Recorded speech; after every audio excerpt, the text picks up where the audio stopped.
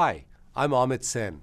I'm the Aquarius Project Manager here at JPL, and I'll be giving you periodic updates as this mission gets closer and closer to launch in June of this year. Aquarius is NASA's first sea surface salinity mission. In simpler terms, Aquarius measures how salty the ocean is from space. If you take a pinch of salt and put it into a gallon of water, that is the sensitivity we can measure from 408 miles above the Earth.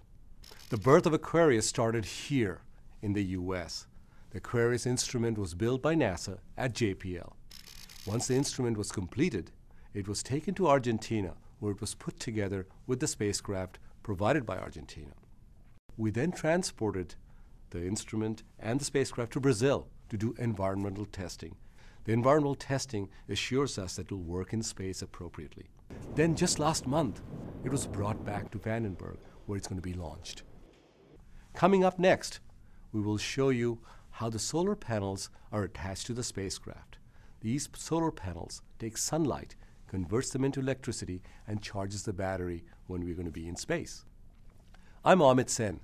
With this update, we head down to the road to launch.